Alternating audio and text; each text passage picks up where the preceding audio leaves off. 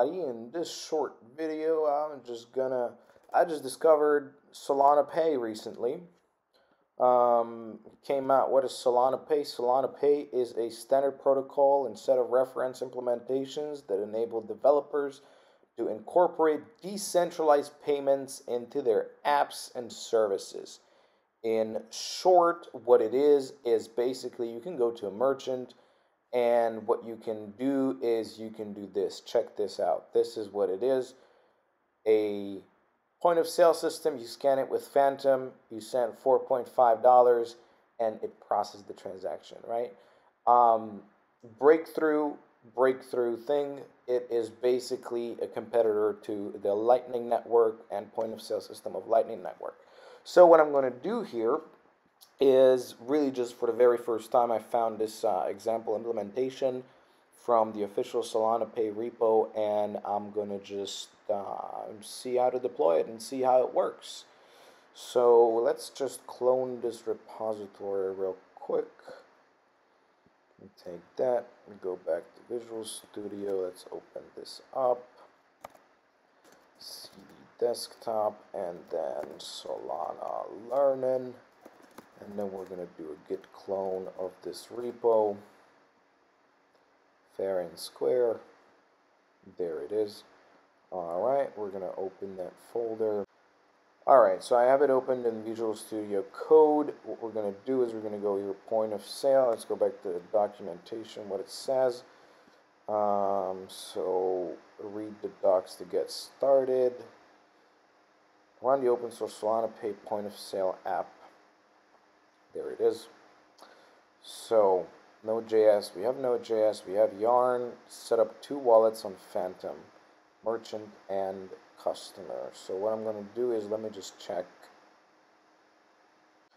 Alright, so we have here our DevNet wallet, DevNet wallet 1, and then we have another DevNet wallet 2 with a little bit of Sol in it. And what we're going to do, create a merchant wallet. Let's click on this guide. Right, so creating a new wallet, and then we have already changed to DevNet. You can change to DevNet right here. If I move this a little bit down, then you can come here, you can do change network, and then you just select DevNet, and it will give you this little nice heads up that you're on DevNet, right?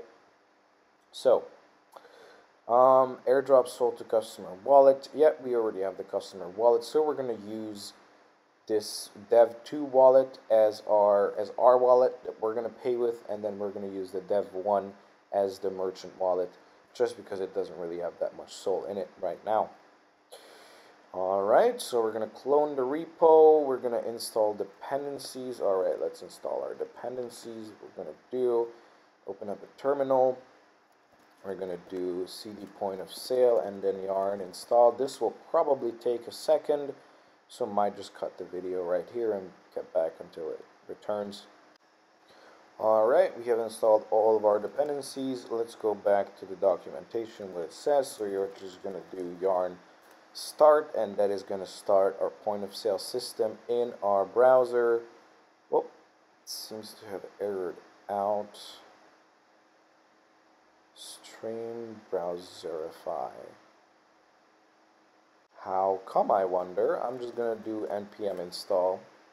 Let's see, I might have something weird with my yarn, because I've faced this issue before that yarn install misses some packages, but npm install is able to install all the packages. So let's just see. Wait,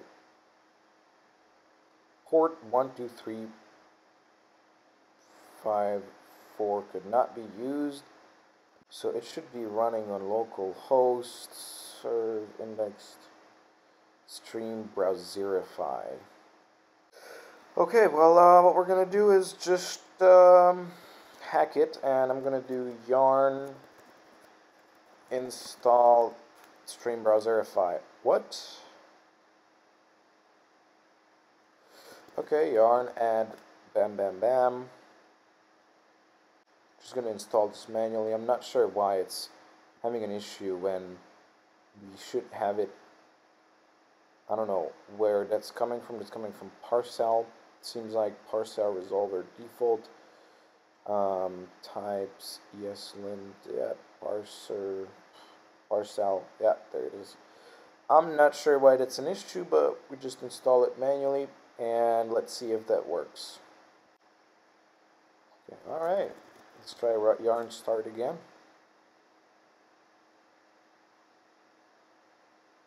Okay, that worked.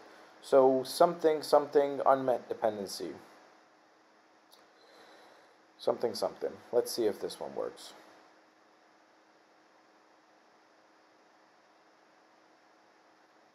Okay, let's open that. Ooh, would you look at that? Solana Pay is working. Let's open a new terminal window. Let me move myself up here. So our server is running.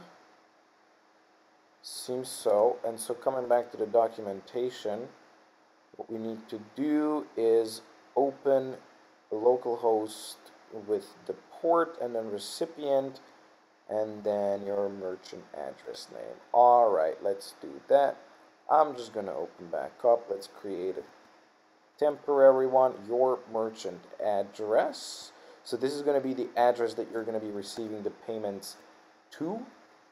And what I'm going to do is get that address from Phantom. So just open up Phantom.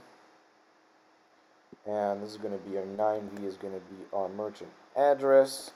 Go back here, add it there. Label is my Solana shop. Okay, so what we're going to do is, yeah, that's not the right port that we're running on. We're running on 54512. Right, so we're going to replace that, and then we're going to come here, and then we're going to open that. And if all goes well, we should be receiving a QR code that, oh, wow, this is amazing. All right, so how much am I going to pay? Let's do I'm going to pay 1 sol. Now I'm going to pay 0.2 sol. And then we're going to generate the payment code. So just to make sure, current, we have 0.1 sol in our merchant account. Generate payment code, and we have this payment code. What we're going to do is I'm just going to go over to my phone and pull up a screen recording. Oh, okay. Well, that worked. I'm guessing in the background stuff is still being built and packaged. Takes a while for Yarn to package everything up or something similar. But yeah, we're going to go over to my phone. So right now on the phone we have our customer wallet on DevNet currently. And what we're going to do is we are just going to hit this QR code up on the top. This QR code icon at the top. And we're going to scan it right there. I guess I already scanned it. And what we're going to do is, well, it's interesting that it asks me how much SOL I want to enter amount. This is not what I wanted to do. Let me try it one more time.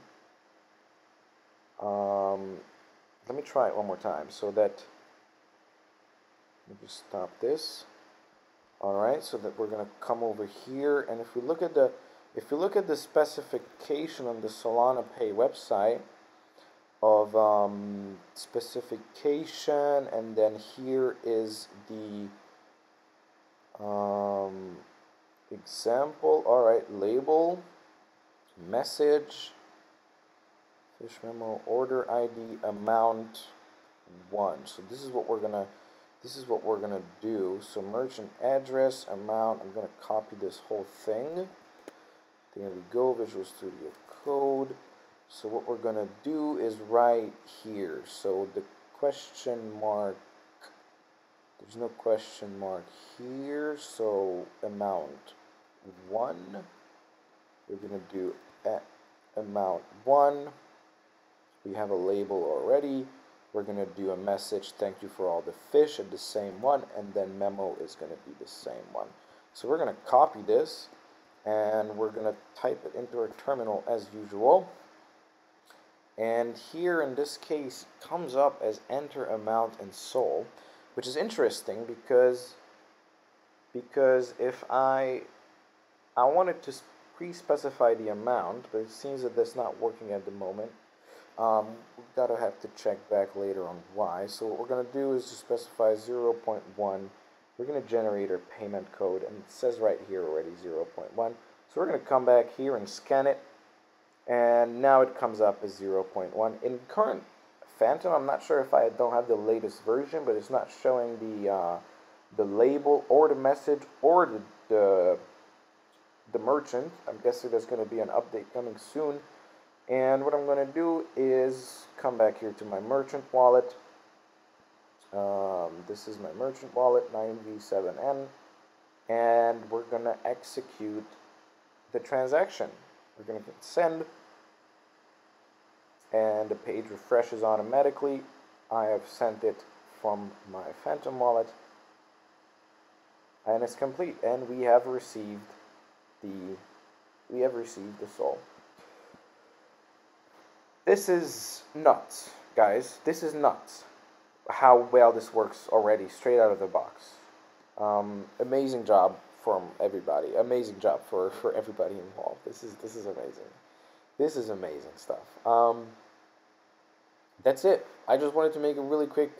I just wanted to try it out and thought I'd record it and put it on YouTube because why not? You know, somebody might stumble across it. So, catch y'all later.